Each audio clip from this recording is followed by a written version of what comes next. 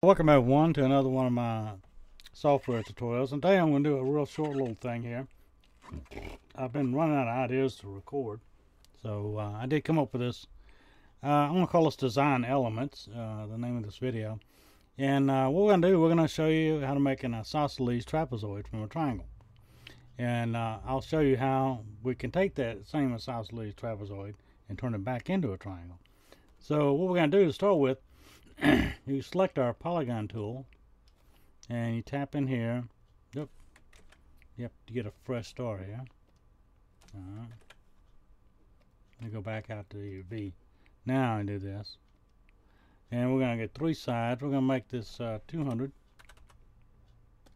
So now we've got our equilateral triangle here, to be exact. And what we're going to do, we want to add some points to this.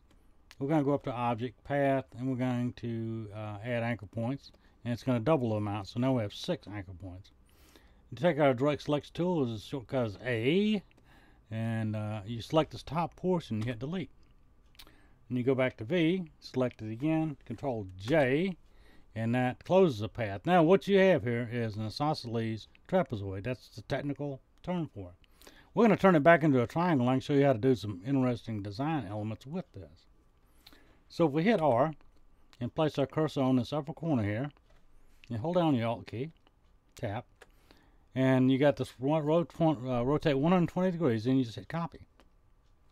And then you hit Control D to copy again. So now here we have a triangle that's composed of 3 isosceles trapezoids. So we're going to group these. We're going to get this in the center of our artboard here. I'm going up here to the center cues. And what I'm going to do here is we're going to offset a path and create an interesting design here. And we're going to put in -10. I'm going to preview that and hit OK. Now you see it's already got selected. If you go to your layers panel, you notice the 3 offset paths you just created are selected. So you can Control G to select them. And now you got these other ones, the outer ones. You can select those, and you can kind of organize your work here. Well, I'm going to hide the outer ones, and I'm just going to add a color to the ones inside. So what we have here is this, let's take the stroke off there. Now you got this interesting little design. It's created from, it's 3 isosceles trapezoids, and it's been reworked into a triangle.